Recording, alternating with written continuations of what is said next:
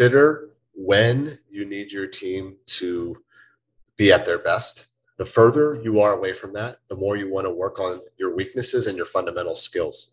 The closer you are to your most critical matches. So let's say that's the playoffs. The closer you are, you have less time to focus on fundamental skills. So at that point, you're looking for small gains that can be done in a short period of time.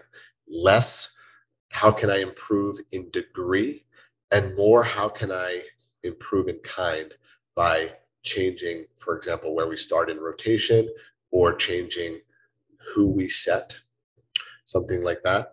Uh, the closer you are to the playoffs, the less time you have to improve the fundamental skills. So you have to look for these small tweaks, et cetera, that you can make a little more quickly.